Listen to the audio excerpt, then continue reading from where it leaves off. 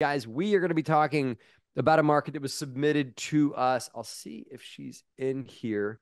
Sonia Holmes had emailed us a few markets to consider, Hervé, and one that Yep. she threw out there was Rochester, New York, right? Yeah. Okay.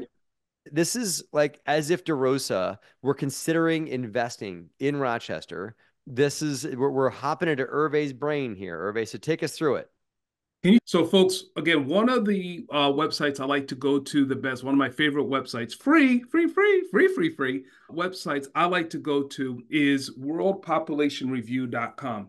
It has a lot of pop-up ads, so you're just going to have to deal with that because it's free and whatnot. Just type in the name of the city or the market that you are looking to invest. Don't put the state, just put the city and whatnot, and you'll see the list of the city states, and then you just click it. So I went ahead and I put in Rochester. Rochester, New York pops up. And so now many of the graphs that many of the cities that they have information on, they go ahead and they put up a graph. Sometimes it's a 10-year graph, 20-year graph. Rochester been around for a long time. So this is a many year graph. Now, okay, population as of 2024, 207,000. Checks the box from population size for us. You remember me talking about that about 20, 30 minutes ago.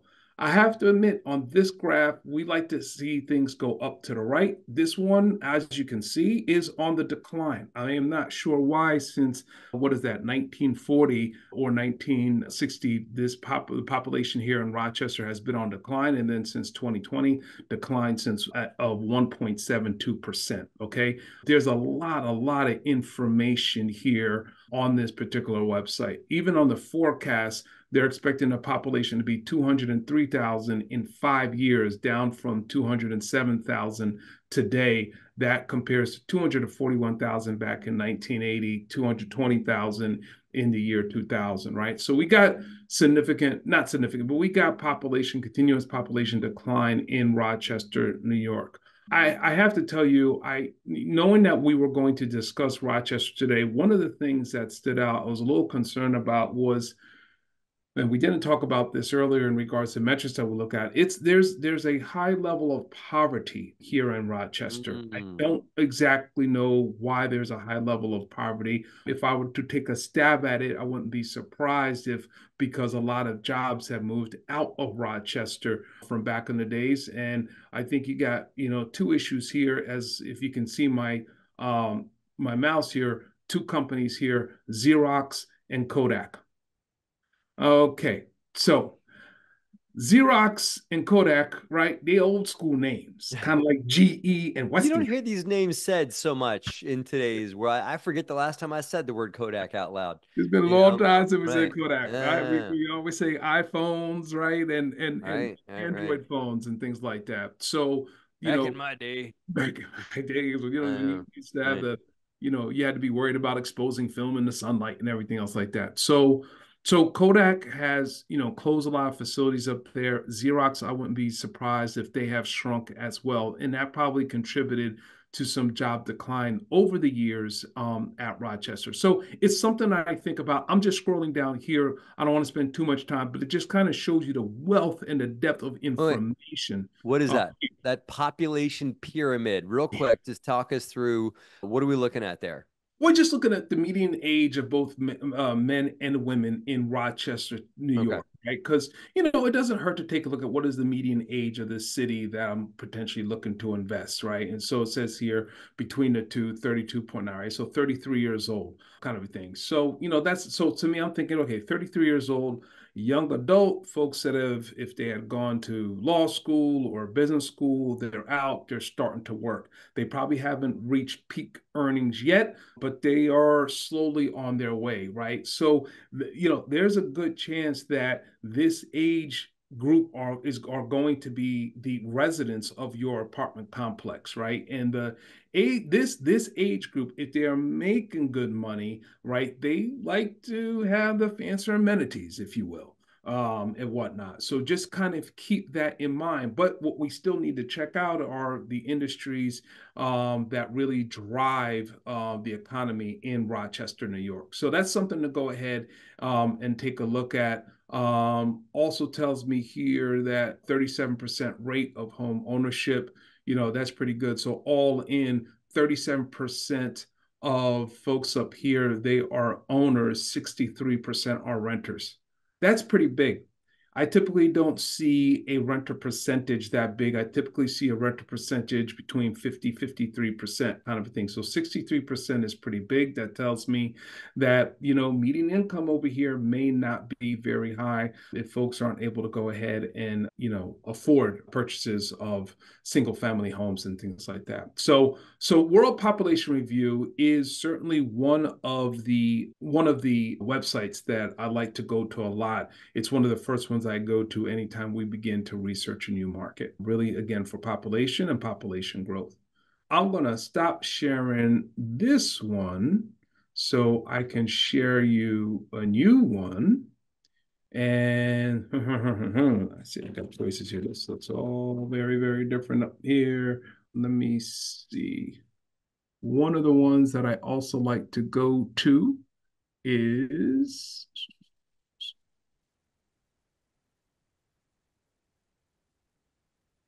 let's see. Matt, you see my window here? I got you. All right, Co-star. cool. Co-star. So, hey, You're listen, showing off the fancy pants, Hervé. We I, pay I, big I, money for this. I know we pay big money. I am not recommending people go out and get a subscription to CoStar and so on and so forth.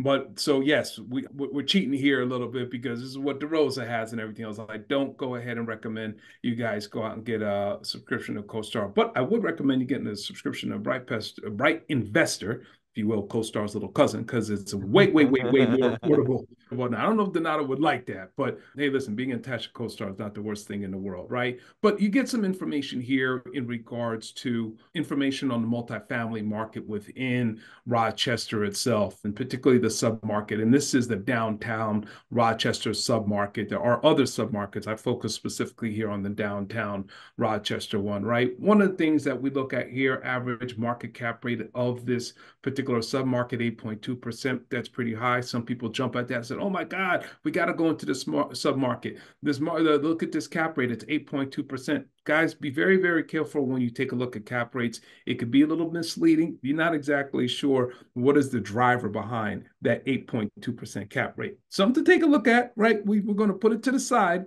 but we're not going to go ahead and make 100% decision based on it because we got to figure out what's behind it and things like that. These are the things, the metrics that I look at the most over here. We start talking about asking rents and so on and so forth, and that they're up, they're growing, right? So I got a 5.5% vacancy rate that has increased a little bit from last year of 5.02, but I got market asking rents of 13.50, and that's up almost 3% versus last year. So I like the direction of the market asking rent. I like the fact that my occupancy is still nicely above 90% as well. And then there's zero under construction units, very little supply coming on board. Now, again, you guys just bear with me for a second. I know, again, you don't have the subscription of CoStar. Let's go back to the free stuff. And one of the most free websites I like the most is good old Google.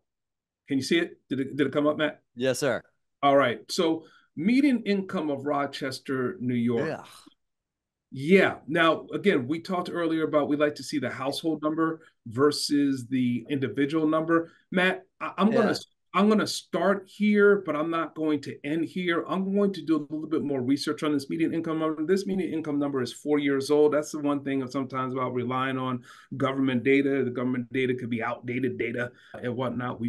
Our government's just slow like that. It is what it is. I think it's a little bit higher. It's not going to be that significantly higher. 2020, as we all know, was a pandemic and everything else like that. So, when I look at the high poverty rate of Rochester coupled with this household income of, just under $38,000, I'm a little concerned. I would have preferred to see something in the mid 40s and whatnot. So again, I'm not running away from Rochester, but I'm just keeping this statistic on the side as I am kind of building my list, if you will. There you go. There you go. So far, Hervé, and we only got a few more minutes here. I want to respect Okay, sure.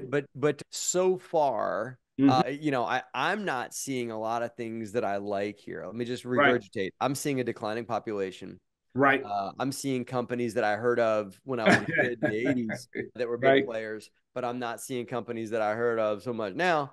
And I'm seeing a median income that would struggle to afford $1,000 a month in rent, That's right? right. And that. So that's just my layman, I'm not the smartest man in the world, Hervé, but my layman's eyes are telling me that this is not a big glaring green light looking at me at Rochester, New York, so far. I'm with you. I would walk away with the same sentiment, Matt. I would walk away definitely with the same sentiment.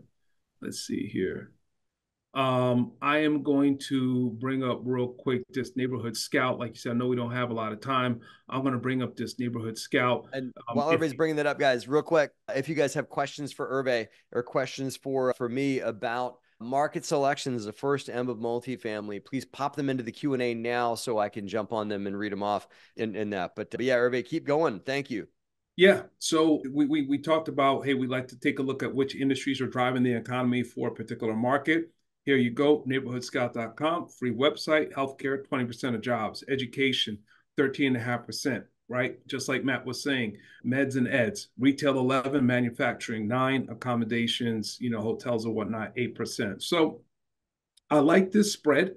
I like this spread. There's no one industry that dominates the economic drivers of Rochester. So I like this spread and I like the industries that are driving this economy, particularly with healthcare and education being the two predominant ones and whatnot. And then the economic data is, the BLS.com, Bureau of Labor Statistics.com, BLS.com. So as of February, just last month, what is this? This is CPI, so Consumer Product Index, the inflation reading up 2.4% year over year. Seems like this is more the northeast region of New York than anything, or excuse me, the northeast region of US more than anything else. They didn't have it specifically for Rochester, but 2.4%, which is not terrible itself. And then there's a nice economic summary PDF that you can also find at bls.gov, Bureau of Labor Statistics. It gives you a little snapshot of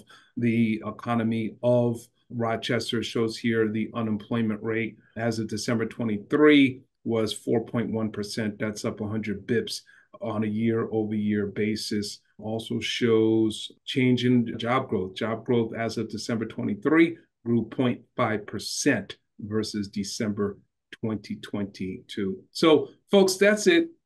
As you see, we didn't pay a damn thing to access any of these sites except for CoStar. Don't get a CoStar subscription. But as you can see, worldpopulationreview.com, bls.gov, neighborhoodscout.com, and so on and so forth. As a matter of fact, real quick, on neighborhoodscout.com, we talked about those heat maps. You see the tab here called crime. You go to crime, you scroll down, and then this is the heat map for specifically Rochester, New York, the lighter purple, so-called less dangerous areas, and the deeper purple, more dangerous areas and whatnot. And you can go ahead and zoom in and they'll brighten up. So if you have the address of your property, then boom. Eric, leave it on that real quick. Yeah. Yep. Eric Platter wanted to know, what is the size of the market? Is this a city or do you use the MSA data when you're looking at markets? I'm looking at the city. I'm looking at the city. Right. I'm looking at the MSA if the city is a very, very small city, because then I want to see what are the economic drivers for that very small city. Is the MSA close by? What kind of jobs are in that MSA and so on and so forth. But for Rochester alone, I don't need to look at the MSA. I'm looking just at the city. It's a population of 207,000. It has to be a city at that size that has to be able to stand on its own. And Eric Lahota wanted to know, Hervé, do you, when you're looking at markets, I mean, I'll answer this one. Sure. Just how do you find a market with that trial and error? I think that there's, however many thousands of markets in the United States you guys could consider investing in. What I suggest you do, and we were probably submitted this market by Sonia because she has history, personal relationships, has heard good things about Rochester, whatever reason it is. She's heard Rochester's a good place and wanted to hear what we had to say about it. Fine. I would suggest, Eric, that you look at markets that you've either heard are good for investing, that you are considering investing in, markets you live in, markets you're already investing in now, or markets that you're considering researching. It's a bit of a trial and error. It's a little bit of detective work. There's not one like silver bullet metrics we can give you that's going to spit out the best market in the US to invest in, because guess what? There's not a good market. There's not one best market in the US. There's a lot of great markets in the US to invest in, but it has to do with markets that maybe you have relationships with, an affinity for, some level of infiltration, some unfair advantage. You live there, your sister lives there, you know all the brokers that are there, whatever it is, whatever inside track you got for that market. That is why, and my homework I would give you, Eric, is go and make a list of 10 markets you're either curious about, interested in, used to live in, know people in, have some inroads in, or something like that. It's just one for, like, let's say Hervé had greenlighted Rochester. And he didn't, just, Yeah. But if you decide, Eric, great, I want to hear more about Rochester, but you know no one there, no inroads there, you've never been there, not even 100% sure how to get there, couldn't find it on a map, I probably wouldn't recommend you look at Rochester. I would say you take the method that Hervé presented today and his market hunter tool and use it for markets you do have relationships in. Hervé, I got to take it home here. I got to keep Okay. rolling to our next conversation, because what we want to do, guys, what Hervé and I wanted to show you guys here is what the DeRosa mindset, DeRosa methodology is when we pick markets. You witnessed a bit of the methodology that we use to evaluate markets. And one tool that we use, obviously, is the market hunter tool. This guy right here, he gave you guys a little bit of inside baseball that we use for that tool. What we want to talk to you guys about now is, if you guys really want to get serious about your multifamily business, you guys certainly could muddle your way through it and maybe figure it out on your own. You got a 50-50 shot at doing that. Or you could consider the DeRosa Accelerator Program, as a few folks here on this webinar, multiple accelerator students here on the webinar that are very successful and are taking their business to the next level because of the leadership that the DeRosa Multifamily Accelerator Program is taking them, right? Here's a few things listed here that what you get. And that's one of our great students. Amy had some nice things to say about the program. And it's really, given her a lot on earning trust of brokers, picking a market, and everything like that. And here's just a quick screen share for the large community we have that are sharing deals, in interesting conversations, talking shop with each other about the multifamily business that they're doing in the market, and ideas and everything, all with the DeRosa team. When you guys join the Multifamily Accelerator, Hervé, just a quick to highlight here, they get not only probably, I think you did the math, it's now in the teens in hours of online training. As you said, video modules that teach folks how to hunt, the 4 quadrants right there, teach folks how to hunt, how to underwrite. By the way, guys, DeRosa's own the underwriting tool we paid money to have created for us is part of this program, right? And hours of video training on how to use it. So if you guys are an underwriter, that tool is part of this program. Of training from me, yours truly, on how to raise millions of dollars. There's even a program in there called How to Raise $1 Million in 90 Days or Less. $1 million would help you guys way towards your first deal. There's a program in there on how to do it. There's how to build your website up, how to do a marketing presentation for folks. And then the Justin Fraser of our team has hours of video content, including how to do due diligence and everything like that. But guys, it doesn't stop there. You get daily office hours. Hervé did the math for me the other day. There's 72 hours of access to the DeRosa team in 90 days of one-on-one calls you can have with the DeRosa folks, including me and Hervé and Justin and our marketing director and the rest of our team. And those are, I misspoke at one-on-one. Those are group calls with a lot of students and you and the DeRosa staff to help you talk shop with you about where your business is headed and what we can do to help you guys hit your goals. On top of all that, we have a coaching program that you guys are going to be getting access to as well. And that's a one-on-one program. That's you and Hervé sitting down, or you and Matt sitting down, or you and Justin sitting down and going through your business with a fine-tooth comb and developing a specific, with a capital S, specific action plan that you need to take to get yourself to the next level. We take the time to understand your business, and then we take the time to give you direct one-on-one guidance with where you guys want to go.